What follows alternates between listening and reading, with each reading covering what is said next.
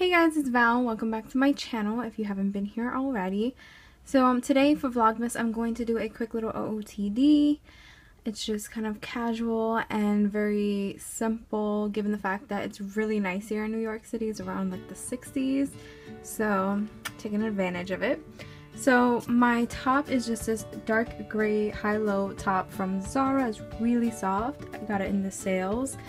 Then I have my sneak peek jeans on that have the rips in the knees.